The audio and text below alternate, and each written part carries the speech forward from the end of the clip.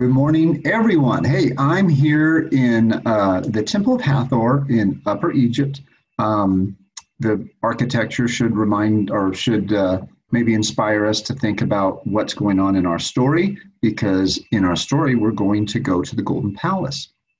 So this is part three. Part three, the palace. So we're finally getting to where Hatshepsut, the pharaoh, resides, and also where Thutmose, her younger half brother, is also living, and he's kind of like a prisoner in his own section of the palace. All right, so this is chapter 7, a royal summons, and then we're also going to read chapter 8 as well. So chapter 8 is called Her Majesty the Pharaoh. Okay, so we're going to meet Hatshepsut today, I think. So that'll be kind of interesting. All right, so we now know that Mara is a double spy. She works for the mysterious stranger, and she works for Sheftu. Sheftu wants her to be a messenger to send and receive messages to and from him to Thutmose, and the mysterious stranger wants her to catch the messenger. So she is the messenger she's supposed to catch. All right, now she's decided she's going to turn over Sheftu's name to the mysterious stranger, and Sheftu will be probably tortured and killed if she does that. All right, let's see what happens. And she's now also as the interpreter for Inanni, the princess from Canaan, who is supposed to marry Thutmose, but he will not marry her. All right, chapter 7, this is part 3 of the palace, chapter 7, the royal summons. The Princess Inanni was in a sad state. After an entire Egyptian week, 10 days in the Golden House, she was still unable to conquer the awe and terror her new home inspired in her. She awoke calling nervously for Mara at the entrance of the first long-eyed Egyptian servant in the morning, and each evening had to be coaxed into the golden beast-headed couch that was her bed. The creature's pink ivory tongue and gleaming teeth terrified her. She could not get comfortable on the exquisitely carved ebony headrest, which was so much cooler than her hot Syrian pillow. And in between waking and sleeping, there were further ordeals: the cold bath twice daily, senseless torture which Egyptians accepted as a matter of course, the vigorous massaging afterward, the forcing of combs through her tangled hip-length hair, her vain attempts to master the art of eating with a spoon instead of the fingers. On top of all this, she had not yet so much as laid eyes on the queen or on the young king she had traveled so far to marry. Her pride was outraged. She was in tears half a dozen times a day at this cavalier treatment.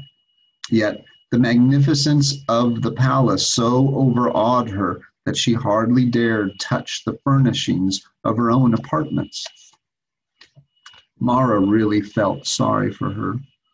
She herself was drinking in the luxury as parched ground drinks the waters of the Nile, as Inanni's closest companion, for the princess clung to her desperately as the one person who could and would explain away some of the countless bewilderments. She had actually been given a slave of her own to bathe and dress her. She dined magnificently off roasted waterfowl and incredible pastries. She had shady gardens to walk in and fresh flowers for her hair and neck as many times a day as she desired. True, she still kicked off those bothersome sandals whenever she had a chance, and had to keep sharp watch over her tongue, lest it slip into the vocabulary of the streets. Remember, she's a slave from the streets, and that's kind of the way she talks sometimes, so she has to always be mindful to speak like an aristocrat, meaning a noble, upper class. One highly colored phrase would give her away instantly to the palace servants, most of whom were free-born and as far above her in station as she pretended to be above them. All these palace servants are way above her because she's just an ordinary slave, right? And so these palace servants are all free people and way above her, but she's pretending to be above them. Secretly, she was a little in awe of them. It took self-control not to show it. It took gall to send them fetching and carrying as if she were some great lady. But gall Mara had in plenty, and Inani's helpless confusion was not hers. She had been a slave in luxurious houses, as Inani had not. Only the scale of this grandeur and her own changed role were new to her. Also, she was a natural mimic, blessed with a sense of humor and a cool nerve, which Inani certainly was not. And her precarious life had made her as adaptable as a chameleon. How often had she stood ready with comb or fresh linen beside Zosha's lady's dressing table? Now she was the one who snapped her fingers for others to obey, and she had not forgotten a single haughty gesture. She took mischievous delight in using them all. Moreover, she had not yet caught a glimpse of her new master or of Sheftu either. Therefore, nothing whatever was required of her save luxurious lounging. Life was so perfect, it was in danger of becoming monotonous. On the 11th morning after their arrival, she was awakened, as usual, by Inani's frightened call. Smiling through her yawn, Mara slipped from her couch and hurried into the adjoining room. "Come now, my princess," she soothed. "It is only the maidservant to bring thy fruit and greet the day with thee." See how she's changed the way she talks? "Cease thy cowering, or she will laugh about thee in the servants' hall." Inani reluctantly loosed her grasp of the bedclothes and sat up, still eyeing the maid with distrust. "She looks sideways at me, down her nose, as if she were the queen herself," she complained. "Nonsense. Her father was likely a stonecutter, or at best a groom in the royal stables. What would thy brothers say?" Mara turned to the servant, who had set down her bowl of fruit and waited now for dismissal. It was true that her painted eyes held an insolent gleam. Any Egyptian felt superior to a barbarian. "Why are your hands at your sides?" inquired Mara coldly. The servant's eyes met hers and lost their mockery. Hastily, her right hand went to her left shoulder. "Better? It is possible I will not mention your miserable name to Hatshepsut the Glorious, provided you show proper deference to your princess after this." That's Mara speaking to the servant girl. "Excellency, live forever," gasped the girl, turning white. "You would not, I never meant—" "Dismissed," Mara cut her off. The servant prostrated herself and then fled. Mara was inwardly convulsed. Oh, how marvelously done, she thought. Did ever a slave so beautifully subdue a free maid? Remember, Mara's the slave, the servant is the free maid. How she would rage if she knew who it is that plays the great lady. She turned back to find Inani regarding her with both gratitude and admiration. "Mara, what did you say to her?" "Only that you are the Princess Inani and must be treated so. Do not think of her. She is as a beetle under your sandal. Come, perfume your mouth with the figs and grapes she has brought you. It will soon be time for the bath." Inani's face fell dismally at the prospect, but she climbed down from her high couch, being careful to stay well away from the gleaming teeth of the beasts who supported it. A few minutes later, she was hungrily eating a fig and mourning the skimpiness, mourning meaning like sadly, being sad, of the skimpiness of the Egyptian breakfasts. "Why, in my homeland, we have bread and good meat. Here you do not even dignify it by the name of breakfast, but call it the perfuming of the mouth." "We do not think of it as a meal," said Mara, smiling. "Lift up your head, Rose of Canaan. Perhaps your summons from Pharaoh will come today." "It should have come before. Have they forgotten they sent for me?" "Nay, of course not. No doubt Her Majesty is allowing you time to recover from your journey. Now, do not brood about it. We will do something different this morning. My little slave tells me there are gardens we have not yet visited. Also, that there is a pavilion on the roof from which she stopped. The tapestry curtaining the doorway into her own bedchamber had stirred noticeably, and there was no draught. From which one can see the entire city, she finished evenly. She put down a bunch of grapes untasted. Meanwhile, with your highness's leave, I will retire to bathe and dress. Summoning two of the Syrian women to divert the princess, she walked to the curtained doorway and with a sudden motion pushed aside the hangings. The room was as empty as when she had left it. This is Mara returning to her own room. She stepped inside, letting the tapestry fall behind her. The bedclothes were still in a snarl on the lion-legged couch. The chest and littered dressing table stood undisturbed against the wall, bright with painted golden butterflies. The doors to both bath chamber and hall were closed and blank. Yet those hangings had moved, like when someone walks through something or opens another door. She flung off her nightrobe, wondering why it had not occurred to her before that a spy might have been set to keep a watch on her. Sheftu had openly admitted that he trusted her no farther than tomorrow, and that for that stony-eyed master of hers, she frowned, realized she had been rapidly putting on her own clothes, asked, what was she? Was she trying to reveal herself for what she was?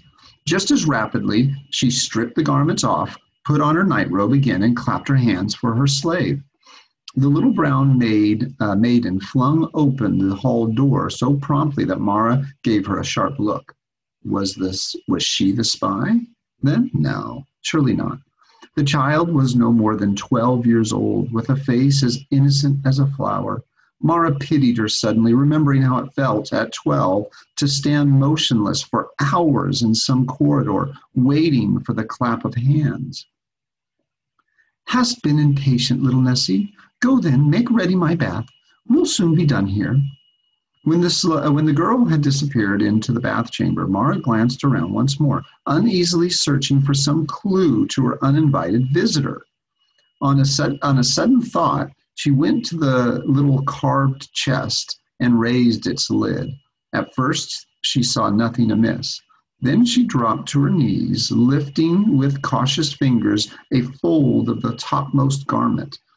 Under it lay a common honey cake, the sort sold in the streets of Menfi by the baker's boys. A honey cake like she stole. So who saw her steal those honey cakes? Sheftu saw that, and so did the mysterious stranger. She picked it up frowning. It had not been there before. Of that she was certain. She turned it over, scanned it top and bottom, and finally broke it open. There, in its flaky middle, was a scrap of papyrus. In a trice, she was reading the tiny hieroglyphs. So it's kind of like a fortune cookie. Inside this honey cake was like a little paper, little piece of papyrus. A princess enjoys the lotus garden in the cool of the evening. That was all it said. Thoughtfully, Mara tore it up into a dozen pieces, and after some hesitation, dropped the scraps into a tall alabaster vase that stood in one corner. Even if they were pieced together, they would seem but a fragment of some scribe's copybook. She ate the honey cake, dusted the crumbs from her fingers, and went to take her bath. Very cleverly done, she thought, as she lay on the rubbing table, enjoying the ministrations of the capable little Nessie. So there was no spy, only a summons to walk this evening with the Princess Inanni in one of the palace gardens, one with a lotus pool. Perhaps she could locate it from the roof pavilion Nessie had mentioned. But which master had sent the summons? It would be like Sheftu to identify himself with the honey cake. He had seen her stealing cakes that day in Menfi still. So had the stone-faced one. She remembered his acid remark. Remember, I am no stupid baker's apprentice. Should the chain and you disappear somehow between here and the wharves, it would be regrettable. That's what this stony-faced mysterious stranger said to her. Well, she had not made off with his golden chain, nor had she deceived him in any way. On the contrary, he would have good reason to be pleased with her when they met again. There was no need to be afraid of him, none at all. She had the information he wanted, more than he'd ever hoped to get. Mara found she was no longer enjoying her massage. Rising abruptly, she led the way back to the bedroom. Should it be not Sheftu, but her master awaiting her in the lotus garden tonight? Her stay at the palace would be over almost before it began, and that would be regrettable too, especially for Sheftu. Remember, if it's the stony-faced master or the mysterious stranger, same guy, if it's him that she needs to go meet, if he sent this message, then she's pretty much done, and Sheftu is going to be killed. She gets to get freedom and some gold, and she gets to leave. But now she's thinking, I don't want to leave yet. I'm kind of enjoying hanging out in the palace. And she doesn't like the idea of having Sheftu get killed. One mention of the cooling north breeze to be found on the roof was enough to arouse Inanni's enthusiasm for a visit there. At mid-morning, she and Mara, accompanied only by little Nessie, made their way through a maze of halls, up an outside stairway, and out onto the terrace loggia. It was cool and windy, strewn with soft couches and shaded by a great canopy set on beribboned columns. Here and there rose wide-mouthed air scoops, which sent the breeze down into the sleeping chambers below. So they had kind of like a neat air conditioning system with these scoops that sent cooler air into where people slept.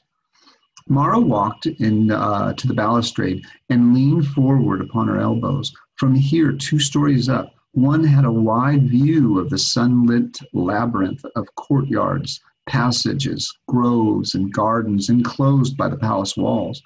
Her strolls with Inanni had showed her only a fraction of them. "Look, my princess," she exclaimed, "your new home." Inanni looked, trembled, and moved uneasily away. Mara watched her for a moment, half pitying, half contemptuous, then turned back to the balustrade. Which garden? There were so many. She made a slow circuit of the roof, almost dismayed at the expanse of the palace grounds and their complexity. Save for the huge guardroom, the entire ground floor of the Golden House was devoted to workshops, kitchens, and storerooms. Among and beyond these were walled gardens and in bewildering profusion, meaning so many. And every one of them had its lotus pool. But as she rounded the corner to the north side, she saw what she wanted. It was the largest garden of all, with a pool the very shape of a lotus bud, almost flowering with the blue lilies, and more of them painted along its rim. Satisfied, so she realized that's the garden I'm supposed to go to meet whoever it was that sent me that message in the honey cake. Satisfied, she was about to turn away when she chanced to raise her eyes beyond the walls. "Ah, blessed Osiris," she breathed. "Highness, come to this side if you would see Thebes. There it lies." Thebes is the city. Inanni joined her at the balustrade, and together they looked out over the vast spread of the city. The palace stood near the Nile's west bank, within view of the queen's magnificent temple, which stood low, colonnaded, and gleaming white in the dazzling sunlight, far back against the golden cliffs. Mara could see the green incense terraces Nakonk had helped bring into being. From them, the desert descended in 2 broad benches to the level of the valley. Then the necropolis, a belt of low dust-colored buildings, housing the embalmers. Those are the ones who cut up the bodies. If someone's dead, they cut up and prepare for mummification. They take out the internal organs and all that. Coffin makers, stone cutters, glass blowers, weavers, and all other craftsmen whose work was devoted to the tombs, stretched on to join the emerald fields of the flower growers, which in turn extended to the river. The river divided the city like a silver blade and was dotted with every size and shape of vessel. They're talking about boats. Behind the slow-moving sails rose the high east bank of Thebes proper, a maze of white buildings flooded with sun, from whose flagstaffs and massive temples, pylons red and white banners waved like beckoning fingers. Every surface sparkled with color and the glint of gold. Roofs stretched eastward under the brilliant blue sky as far as the eye could reach. Mara propped her chin on her hands, drinking it all in. A marvelous city, grander than Menfi, gayer than Abydos, and even wickeder, it was said, than Bubastis on the lower Nile. It filled her with excitement. Around the palace itself, a small town had grown up, composed largely of the white-walled villas of Egypt's great nobles and a few of the finest craftsmen and goldsmiths' studios. Mara stared at the chariots flashing along the stone-paved streets, at the palms thrusting up like plumes from invisible pleasure gardens, and wondered if one of those grand houses belonged to Lord Sheftu. Remember, she knows Lord Sheftu is super, super, super rich. Ay, what a life they lead, those great ones. Think, my princess, you are one of them now and live in the center of the world.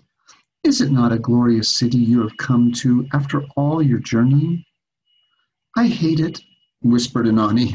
Startled, Mara swung around. Inanni was gripping the balustrade, her plump face white with misery. Her eyes swerved away from Mara's astonished ones, as though she were frightened to have spoken her mind for once. But she went on recklessly. It's too big. It's too full of buildings. In my homeland there are plains and green pastures, and the tents of the shepherds shine in the sun, and the flocks graze about all about us. It is not like this in any way.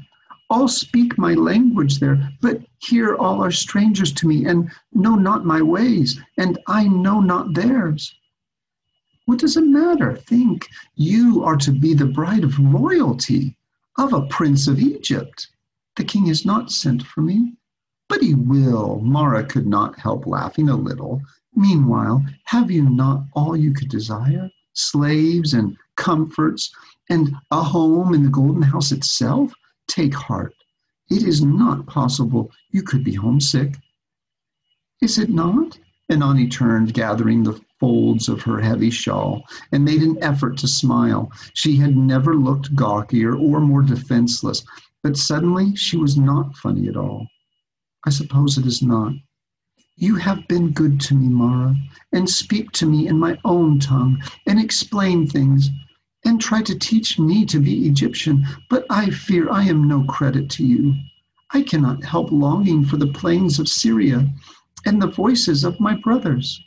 She broke off, tears welling into her eyes, then moved abruptly to the other side of the pavilion. Mara turned away too, no longer amused at a ridiculous barbarian, but sorry for a homesick maid with all her heart. You'll find that Inanni is one of the better characters in this book. She is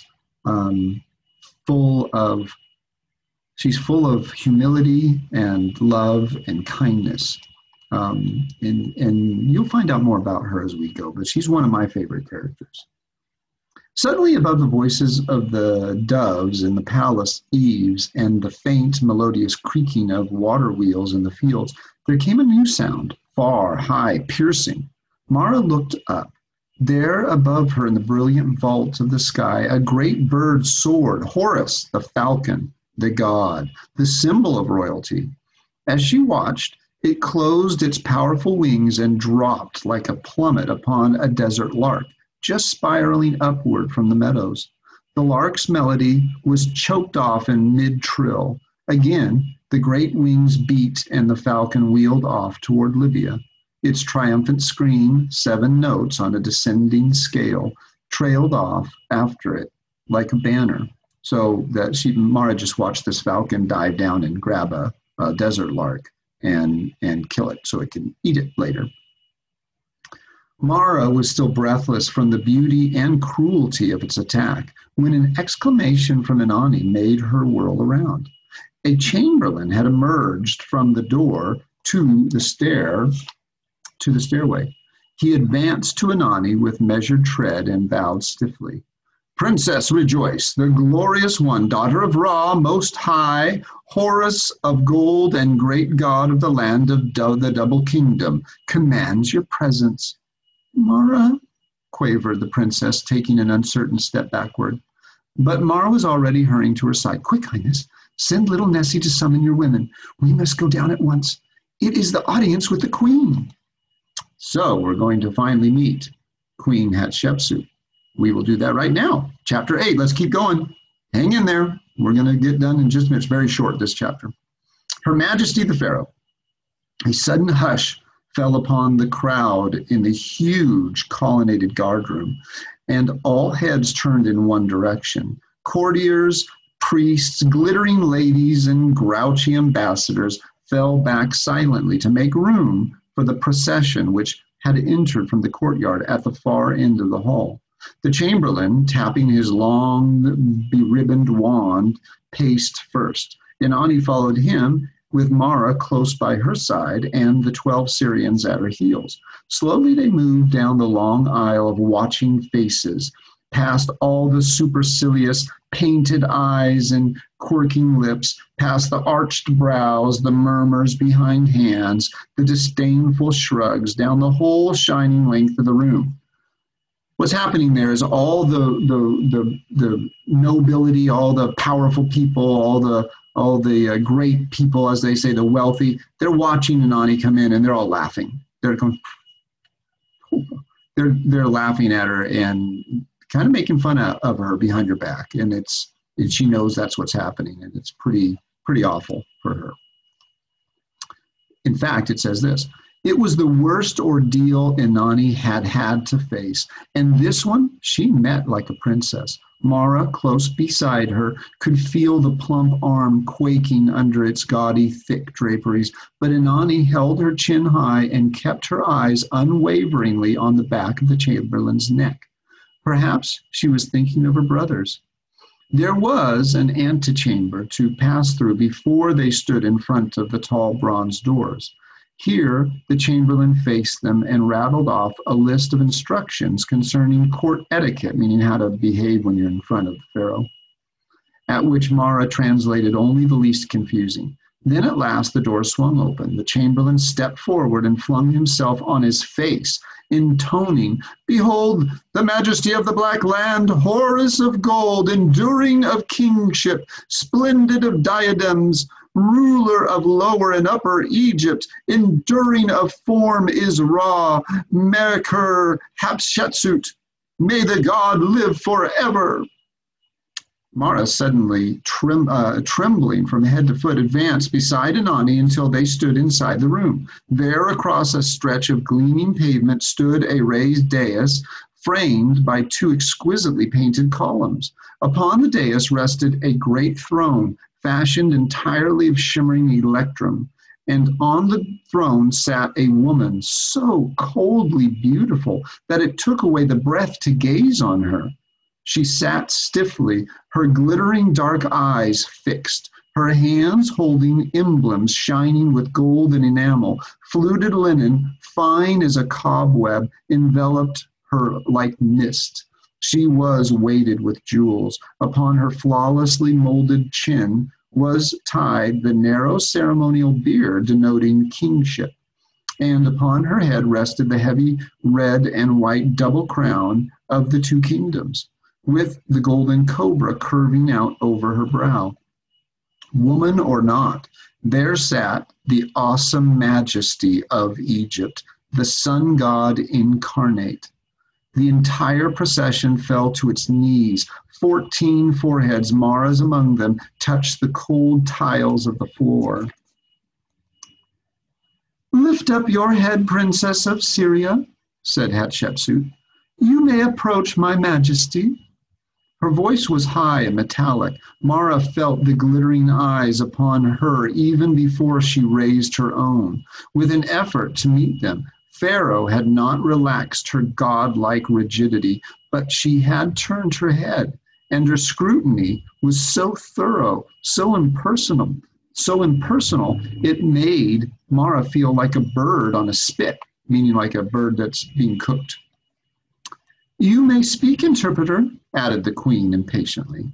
Mara tried and failed. In a panic, she swallowed, tried again, and this time managed to inform Inanni that she was to rise and walk forward. Mara, who's usually so cool and so tough, is falling apart here. She's forgetting how to talk and forgetting what to do.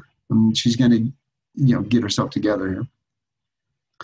What shall I say, Mara? Came the princess's frightened whisper as she reluctantly obeyed. Say it for me, please. May Hatshepsut the Glorious endure forever, stammered Mara. The Princess Inanni presents her respects to your radiance.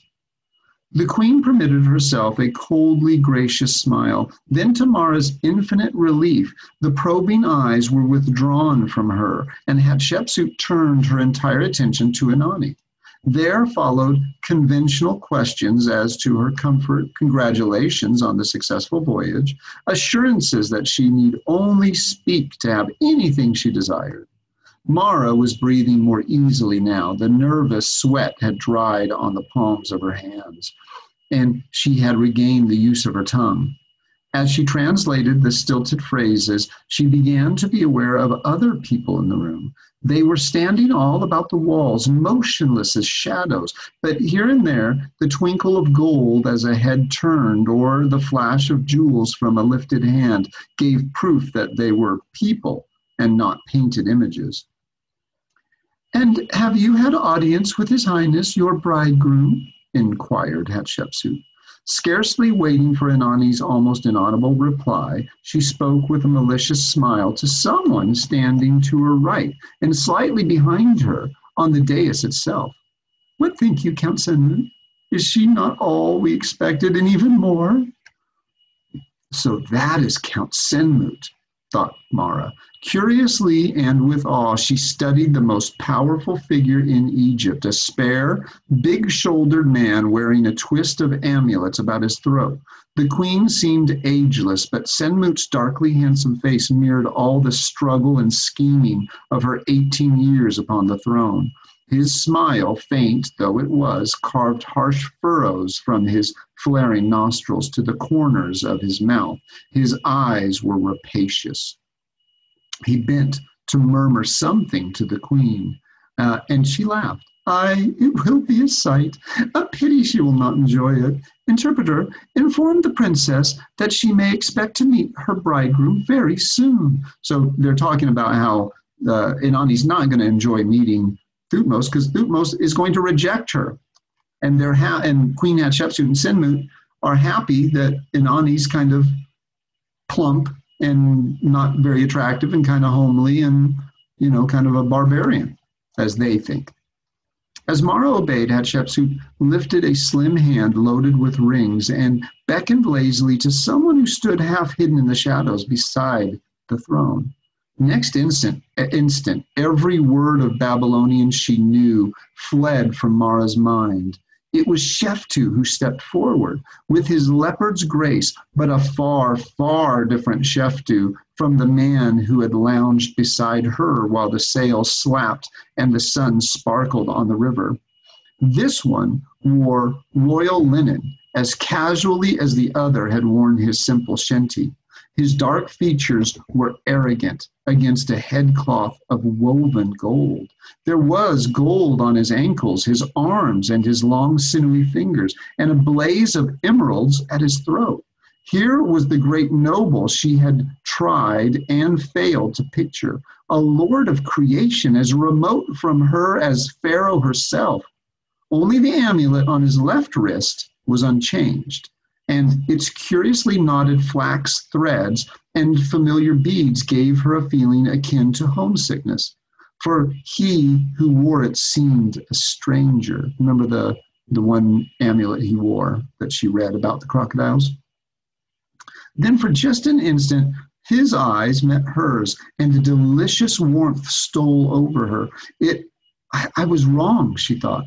This is the same who once held me in his arms, though he would not kiss me. The very same, by the beard of Ptah, whose grand rich life I hold in the palm of my gutter snipe's hand this minute. Send word to Thutmose today, Hatshepsut was murmuring, that he must receive this Syrian at once. You, yourself, Lord Sheftu, arrange for the marriage as soon as may be, and we will have done with her. How stupid and vulgar she is in her tasteless wrappings. A fit consort for my surly half-brother, think you not? Ay, how I would like to see that meeting. He will grow red in the face and hurl vases and ornaments to the floor and pace up and down in his endless pacings, as he always does. Hatshepsut smiled. Nevertheless, he will obey me, as he always does. In her venom emerged, if her venom enraged Sheftu, he gave no hint of it. His expression was as smoothly controlled as his bow, no more than an inclination of the head required for his exalted rank, and he bent not a hair lower. Pharaoh's name is glorious, he remarked amiably, without specifying, Mara noticed, whether it was Hatshepsut or Thutmose to whom he gave the title. All shall be as Pharaoh desires. He could be saying it not Pharaoh the Hatshepsut, but he could be talking about what he thinks should be the Pharaoh, which is Thutmose. You are ever trustworthy, Lord Sheftu. Hatshepsut smiled on him, and he smiled winsomely back. And now, my lord, if you will provide our fat princess with refreshment. He made a careless gesture at once. Lackeys bearing sweetmeats and garland jars of wine converged on Inanni, then passed through the ranks of the courtiers, who obediently came to life, clinking their wine cups with the rigidly correct, stilted movements, which made court etiquette a sort of elegant ballet. Sheftu turned away and walked, almost sauntered back to his place, arrogant and assured. Not for him the puppet-like movements of these lesser beings. Mara, still on her knees behind the princess, watched him and admired his daring. Suddenly, her eyes riveted on a half-shadowed figure just beyond him. For the second time, she felt the shock of a familiar face. But this time, the sensation was distinctly unpleasant. For there, grim-faced as the devourer himself, stood her mysterious new master. So right behind Sheftu was this new master. She sees both Sheftu and the mysterious new master. For a moment, the man's cold visage, his face, his look, held her fascinated. Did he ever change expression? Just so he had looked when he offered her riches and danger back in Menfi. Just so he would still look while he watched the slow death of that gold-decked young renegade beside him. How would they kill Sheftu once they knew? He could not hope for the mercy of the strangler, not while Hatshepsut and her wily architect ruled the Black Land.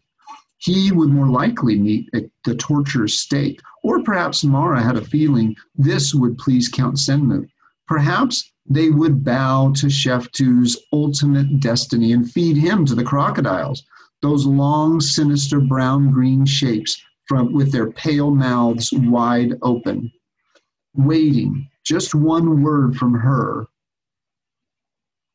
I cannot do it, was her first thought. But her second was, you can do it, since you must. But was there any need for haste? The thought calmed her. It would be pleasant to stay at the Golden House a little longer, she told herself.